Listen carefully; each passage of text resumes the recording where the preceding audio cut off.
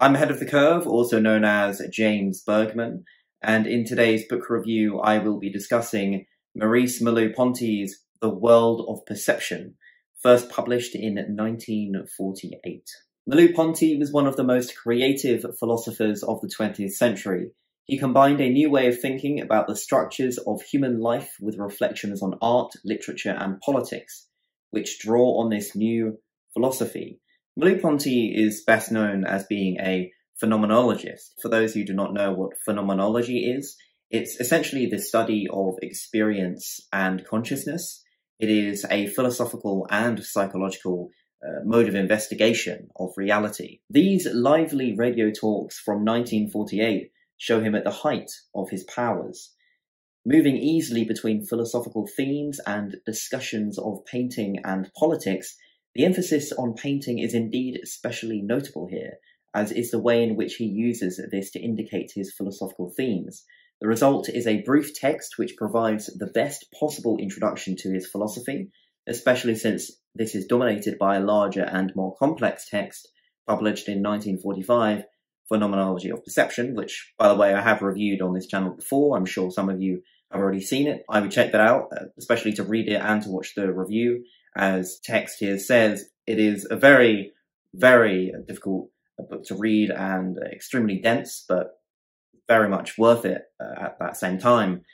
But these talks should be also valued in their own right, for in many respects the contrasts with the past which Merleau-Ponty draws and the anxieties which he articulates are still ours. As mentioned in what I just read out from the introduction of this piece, which by the way is really, really useful in understanding the writings in the piece, the series of lectures, which this is what the book is essentially. It's a series of lectures which were originally recorded on French radio in the 1940s, and so they were compiled eventually in this book, The World of Perception. The publisher of my particular edition is Routledge, which I love their covers. You guys know that from a few of my book reviews now, I have now found another book edition that I really, really enjoy, which is Routledge. They generally publish more academic works. Yeah, the front covers are always a bit trippy or a bit strange.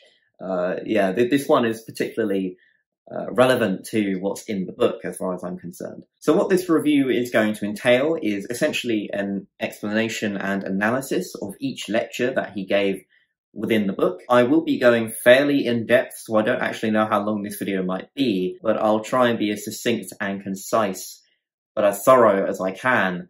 And so I hope you enjoy this video. I spent a lot of time writing and thinking and interpreting this book, and it's a very short book at that. And so, yeah, I wanted to make sure that this was a very worthwhile review to make. A lot like my Phenomenology of Perception book review by Merleau-Ponty, I wanted this one as well to be worth the viewer's time, so to speak. Lecture 1, The World of Perception and the World of Science. In this lecture, Maurice Merleau-Ponty goes a bit in the past. He talks about previous conceptions of reality and truth and how thinkers have come to interpret reality and what is true, and also the scientific method. So he talks a bit about that, and he goes to Descartes, who, of course, famously said, I think, therefore I am, meaning that all we can know truly is that we have thoughts, and therefore we exist. Although personally, I do not agree with this. I think that all we know is that there are thoughts. We don't know if we have a genuine self or not. I mean, that's the main criticism of Descartes, that he assumed that human beings had a self. And instead, as far as I'm concerned, and many other, many scholars and philosophers also believe that he went a bit too far in that regard, because to know that we have a self assumes that we have ultimate free will, which is a very contentious topic, to say the very least. Merleau-Ponty's primary point in this first lecture is to suggest that we shouldn't be too optimistic of the scientific method in regard to it telling us everything to know about the world and reality, and especially subjective perception. The introduction very well highlights this point, which I'll read out for you now. Merleau-Ponty makes it clear that he does not contest the value of scientific inquiry. What he does reject is the thought that science penetrates to the heart of things, to the object as it is in itself.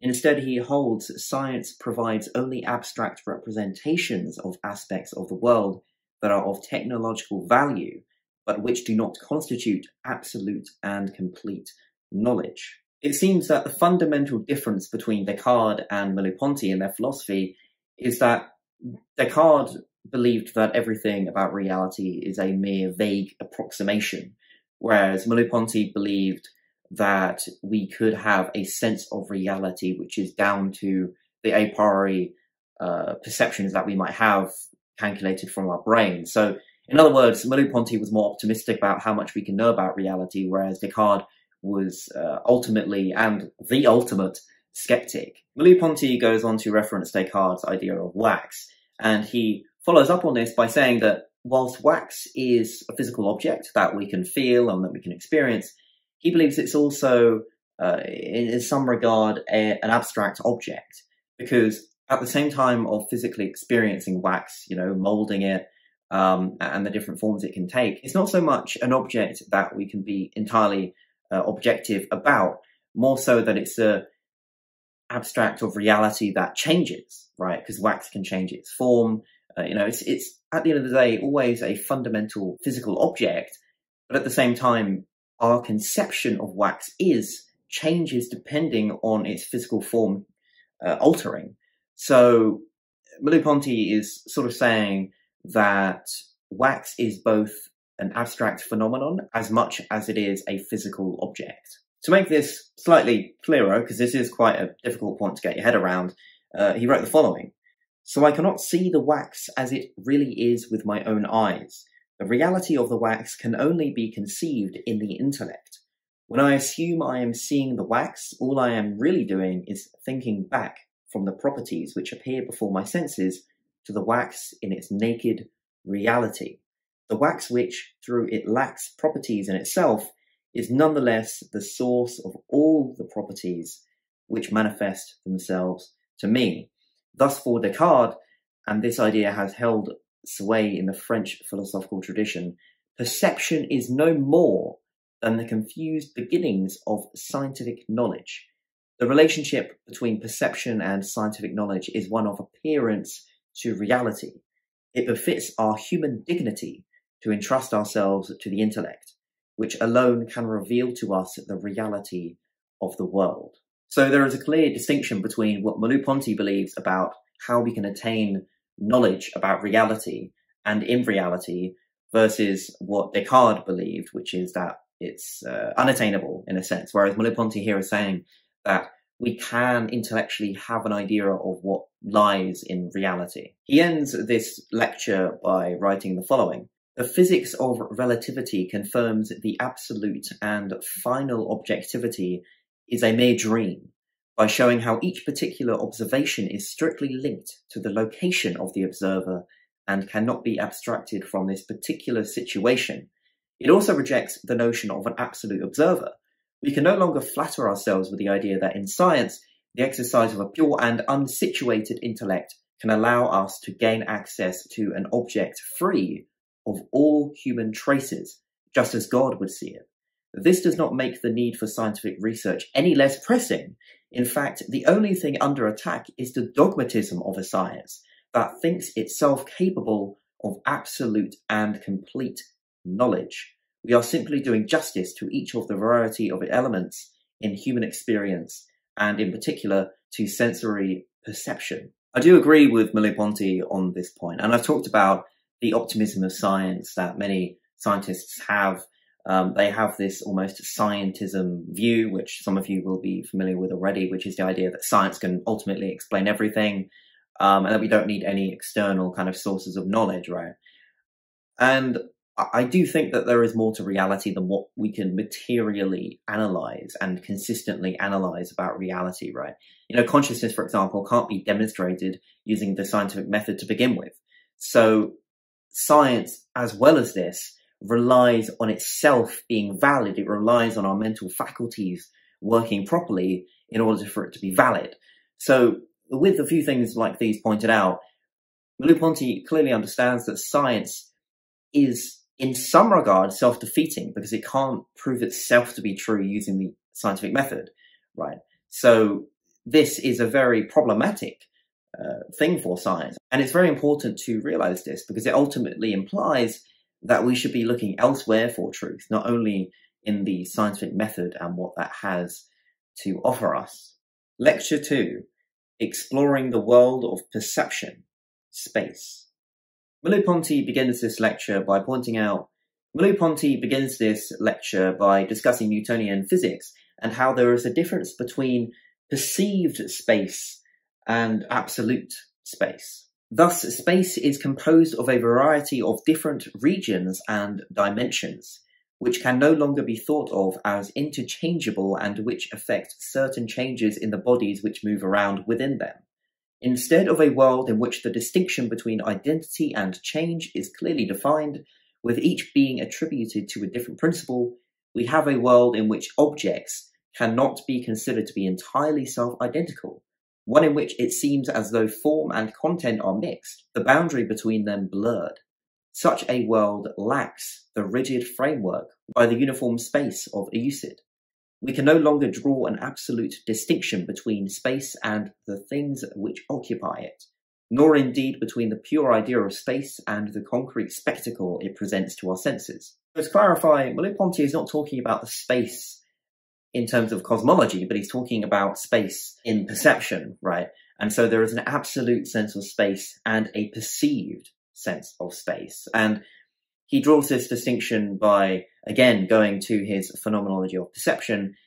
There is the body and there is the mind, and both are required to interpret the world. Merleau-Ponty then compares this idea of absolute versus perceived space to the world of classical art, particularly in the Renaissance, where the painter would design their work as if it was a gaze into infinity when you looked into the piece, into the art.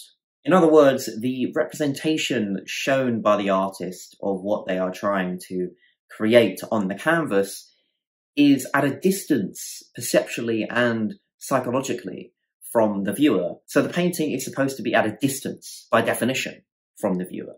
And there are many examples of this, and I'll show some on the screen right now.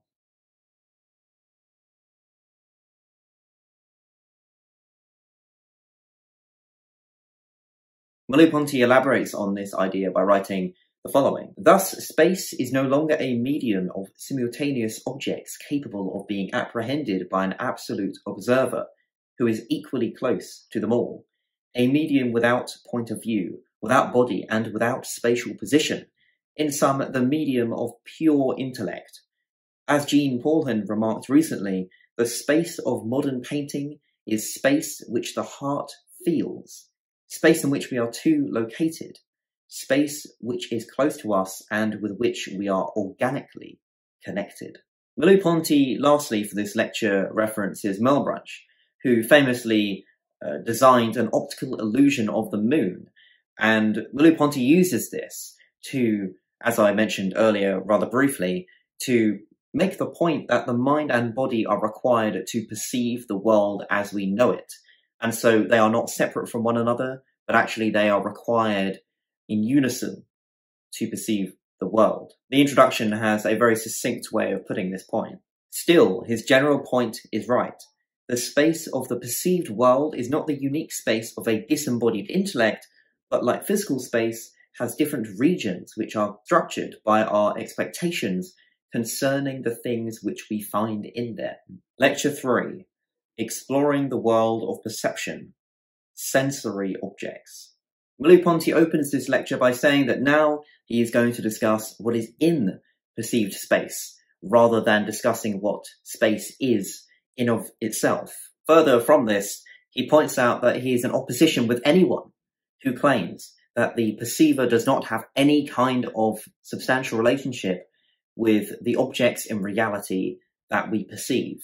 Like with the example of wax from the previous lecture, Merleau-Ponty points out that honey is a good example of a substance which you can intellectualize, you can understand what honey is as a food, you can be told of its substance, of its texture, but really to know honey, you need to experience it. You can't just intellectualize what honey is, you really need to fully understand it, you need to feel it in your hand, you need to feel how it runs away from you, but it also comes back as well. The substance in itself needs to be experienced to be understood rather than to be conceptualized abstractly. In a nutshell, this lecture is dedicated to the idea that we not only need to experience an object in reality, in the perceived world, to really know what it is, or at least to come close to knowing what it is, but we conceptualize and name things like foods dependent on our subjective experience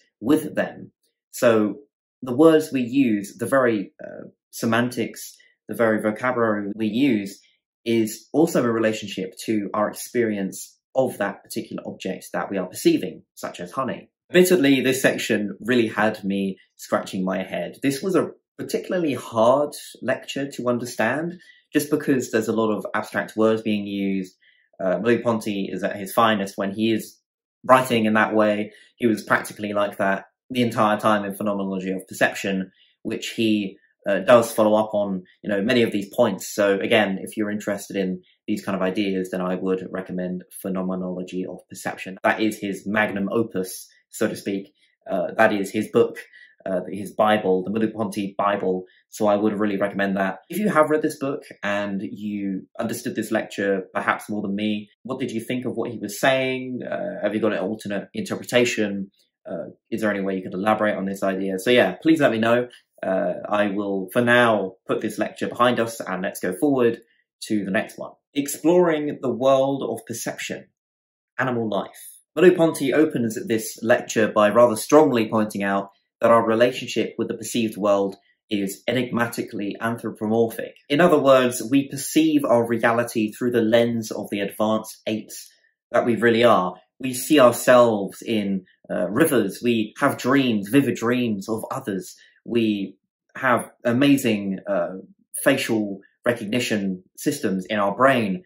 We perceive reality and ultimately see ourselves in the reflection. We are focused on ourselves, our kind. It is our nature to find meaning where there is none. Following from this rather mind-bending analysis of human beings and how we love to see ourselves, and that we are enigmatic and we anthropomorphize everything we interact with, such as dogs. We love animals, for example, which faces resemble our own, whereas animals, bugs, for example, that don't. We have a bias to not enjoy their company or to not really be bothered about them at all, just because they don't represent us as humans. He circles back to Descartes in referencing his view on animals, which, for those who know already, you will be remembering such a horrible insight into history. But essentially, Descartes' view on animals at the time was that they cannot feel pain, they are mere machines. And so what that led to historically is individuals following Descartes' philosophy and in some cases harming animals and doing experiments on them because they believed at the time that they weren't causing them any pain. They showed pain through their expressions and shrieks or whatever, but at the time they were like, well, Descartes, the ultimate philosopher, I think therefore I am guy, they were like, well, I guess he's right, like it looks like they feel pain, but they're just mechanical machines who simulate pain like humans do, but they actually genuinely do feel pain. And so they believe that animals don't feel anything at all, and so it was okay to experiment on them because there was no kind of moral or ethical repercussion, essentially. As well as referencing Voltaire at this same time, he kind of draws together this idea that historically, and he uses the word primitive man, which isn't too politically correct for nowadays, I suppose, but he draws on the point that, even people like Voltaire and Descartes, they had these really dangerous and jarring ideas at the time, right? And they were deemed to be the intellectuals, the pinnacle of rationality. And so Merleau-Ponty kind of explains that really, historically, and even Voltaire says this in one of his entries, he's like, well, let's not really bother about listening to anyone else. Let's not look at animals and what they might perceive or what they might think. Let's not look at women, even though Merleau-Ponty doesn't reference women's conception and treatment in the past, but that might be just because he's numbed from World War II. I won't go into that, but Merleau-Ponty points out that there are groups of human beings, individuals and animals, for this matter, who have been disregarded merely because of their mental capacity, their faculties being underestimated, essentially. Whereas we know that many animals are incredibly intelligent, and a discussion doesn't even need to be had about women. I mean, they are sometimes more intelligent than men, just in different ways. It's so Merleau-Ponty really makes a great point here, and it's quite ahead of time as well, because he's saying we need to basically take animals more seriously. We need to take these minorities more seriously in society, who beforehand were not seen as the rational individuals, right?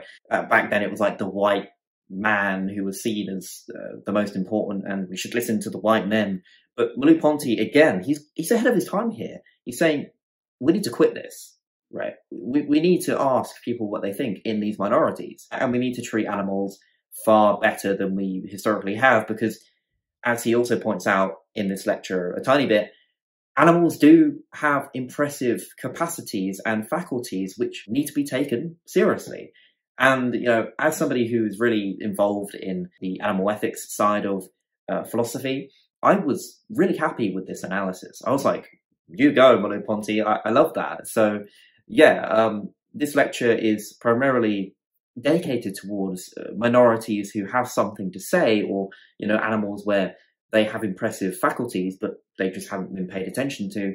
So he's kind of voting for the underdogs here, which I found to be really surprising, I suppose, and really refreshing. Lecture 5, Man Seen from the Outside. In the beginning of this lecture, Merleau-Ponty questions where anger, for example, comes from. It comes from the expressions, the physical behavior, the tone of voice, right? It comes from the agitation somebody might have when they reply, and they might stutter, right? So there are physical expressions of what anger, for example, is.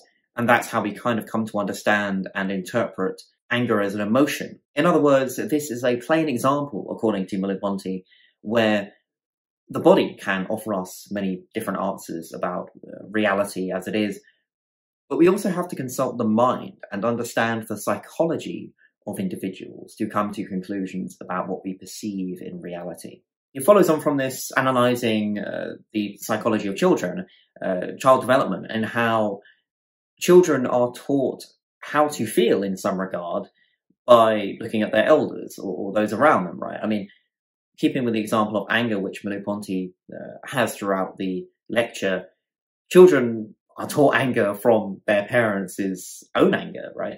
They are taught the particular expressions that they would make. They are taught the kind of tone that matches the feeling of anger or the manifestation of anger. And so Merleau-Ponty is kind of drawing upon some Piaget ideas, like how children perceive the world and how the world perceives children, and how it's kind of a two-way street where children learn from what they observe, but also there's the observation appealing at the same time to them. And his central idea here is that we only understand ourselves through perceiving others. And put in a different form, our behavior is manifested by the same perception that we have of others in the external world. He then goes on to assess humankind's vices and virtues, the good and bad of humanity, and he kind of takes this existentialist, absurdist approach to kind of going forward from this point. I think it's best if I just read you out what he concluded with at the last paragraph of the lecture. To look at human beings from the outside is what makes the mind self-critical and keeps it sane. But the aim should not be to suggest that all is absurd, as Voltaire did.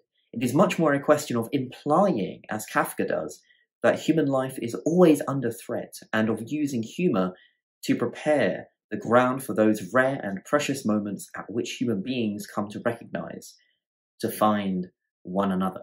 Lecture 6, Art and the World of Perception. Merleau-Ponty once again circles back to art, and how by perceiving and interpreting and understanding artistic pieces, and even the artists behind them and what their intentions are, what the design is of their work, we can understand how we ought to perceive the world. Reciprocally then, having learnt that the things of the perceived world are manifest to us in experience, and not substances hidden behind a veil of appearances, he wants us to see that much the same is true of works of art. Their meaning is what is given in our experience of them. It does not reside in their relationship to something else, something not perceived, but represented. Merleau-Ponty elaborates on this quite extensively, which I want to share a few various sentences from 3 or so pages, and I'm going to put them together just to make it as clear as possible what he was trying to say in this lecture. So painting does not imitate the world, but is a world of its own. This means that in our encounter with a painting, at no stage are we sent back to the natural object. Similarly, when we experience a portrait aesthetically, its resemblance to the model is of no importance. Those who commission portraits often want them to be good likeness, but this is because their vanity is greater than their love of painting.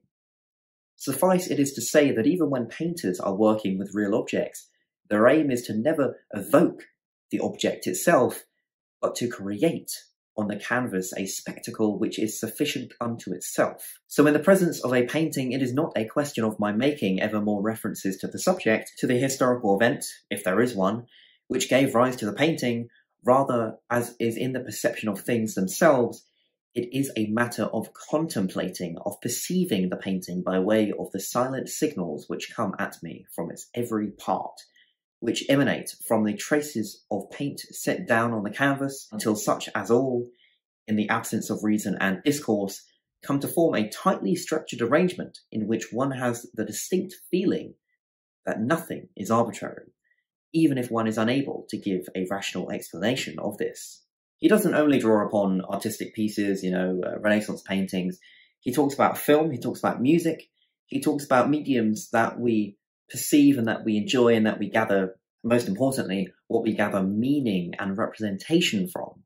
And so Merleau-Ponty's entire point in this lecture, to conclude, is the idea that to understand the world and to perceive the world more richly, right, to interpret what we see in reality more succinctly and to even understand those interpretations better, it is preferable to look further into what reality entails, to watch films, to read literature, which is something he also discusses, to also listen to music. These are the things we can do to enrich our perception of the world and to philosophically understand who we are as a consequence of that. Lecture 7, Classical World, Modern World. In this final lecture, Merleau-Ponty begins to explain how in the ancient world it was believed that eventually we would come to profoundly and completely understand reality as it appears to us. But Merleau-Ponty describes this as a false optimism. That whilst we can understand things about reality more than what Descartes believed, as far as Merleau-Ponty is concerned, we can't be so sure that we will understand everything. And if we think about what he was saying previously about scientism, this still exists, right? People still believe that the world as we know it can be fully understood. But that is a contradiction in terms of us not even understanding the origin of who we are, what we came from, what consciousness is. We are still struggling to find out those fundamental axiomatic questions. So without understanding the a priori, right, of our existence, as phenomenology generally tries to understand and to interpret, without even knowing that much, how can we try and dream of having this holistic understanding of reality using, let's say, science? This kind of optimism, as I mentioned earlier, to Merleau-Ponty is misleading. It is perhaps even false. To use his own words, we are trapped in perpetual ambiguity. Merleau-Ponty discusses a truth of all time, in which he relates the death of God, as Nietzsche prophesied, to perhaps even the death of reason. And even the introduction outlines that perhaps the death of God and the death of reason are the same thing, because society, as Nietzsche proclaimed in The Gay Science and many of his other books, he understood the consequence of an objective morality not existing and what that might mean for the future of humankind. If we can't ground our morals in anything substantial, right? If the foundation we stand on is a sandcastle, and as soon as we plant our feet firmly in it, if it crumbles beneath us, what are we left with? We are left with ourselves to then pick up the pieces and make our own truths, our own meanings. And this highlights what Merleau-Ponty ends the book on, ends the lectures on, which is this postmodern idea where there could be a truth of all time. But even the introduction points out, and I agree, that this is kind of counterintuitive to what Merleau-Ponty is saying throughout the piece, because he's saying, look, this holistic perspective of truth, this idea that we can have a fully attainable idea of reality, because on one hand, as he previously said, this idea, this optimism of scientism, this optimism that we can understand reality from a holistic perspective, from pointing out that this is misleading and false optimism, he then comes on to say that there could be a truth of all time and that we should even have a preference for that, which is why it's a bit of a postmodern conundrum. And so the introduction points this out too. It does seem to be a slight contradiction on Merleau-Ponty's part. In other words, it's similar to my sandcastle example where there's no foundation to stand on. It will just crumble beneath you. Well, Merleau-Ponty's point kind of is jumping from a ledge onto nothingness. He doesn't exactly seem objective about this point. He doesn't seem to have all the answers, but he does believe that there is a ledge, right? He does believe that there's something there, whereas the implications of what he said and also Nietzsche's prophecies, Nietzsche would disagree. There isn't one at all, right? But of course, Merleau-Ponty is saying we have to, at the fundamental level, make our own truths. But with the death of God, reason might be the end of that opportunity as well. With the death of God, it's the end of reason to some extent. Now, that is a very complicated thesis. It's a really in-depth, dense lecture that I think that, I think that you guys would benefit from, analyzing yourself in the book. What did you think of these lectures? Did you find them, really interesting? Which ones did you like more than others? What are your thoughts on one or two, or any that you were scratching your head up maybe, or anything that you would perhaps correct me on, or correct the introduction on? Some of what I read out of there. Give me your thoughts in the comment section below. So for those who are still watching this video, which thank you, by the way, I really appreciate it. I did spend quite a lot of time, writing up all my thoughts and compiling this video. I really wanted to take it seriously. I really wanted to indulge myself in Merleau-Ponty's writings, in his ideas, because I really think that he's an underrated thinker. And phenomenology as a subject, I feel, is underrated. Like, it's a really, really important subject. Like, what is consciousness? What is perceived space? Like, how do we even come to have claims to knowledge, and how do we come to know reality? Like, what are the a prioris here? Because one thing that Merleau-Ponty criticizes in Phenomenology of Perception is this idea that whilst science presupposes knowledge, presupposes our mental faculties to be consistent, Merleau-Ponty is like, hey, look, let's not go that far yet. Let's just actually find out whether we're not a walking contradiction, in other words. Like, let's find out how reliable our faculties are. Let's find out how we ought to perceive the world and how the world is perceived, and how it's interpreting us as a consequence of it existing between the mind and the body. So Merleau-Ponty really does elaborate on many of these ideas in his magnum opus, The Phenomenology of Perception. That word phenomenology, it's sometimes pretty hard to get right. I mean, half the time I'm like, phenomenology, yeah. Anyway, so I hope you guys really enjoyed this video. Leave a like if you enjoyed it, of course, and share to anyone or any groups that you think would be interested in the contents of this piece. Phenomenology is just such an interesting topic, and as you guys will know from my update video recently, it's the subject I'm going to be studying for the next few months, because, as well as other things, but it's for my research project, I'm going to probably be studying near-death experiences and using a phenomenological method, which is IPA, Interpretive Phenomenological Analysis. So yeah, I'm really going in depth with this kind of literature at the moment. If there's any other books which are similar to this, which you would recommend to me, I'm all open for it. And I do have my Patreon, which if you want to help me out, continue running my channel and help me get special equipment, or just support me in general, that would be very much appreciated. It's all in the link below. Yeah, anyway, this has been a very in-depth video, so again, I really hope you enjoyed what I've had to offer, and let me know if you're going to pick up the book. So thank you for watching, guys, and I'll see you soon.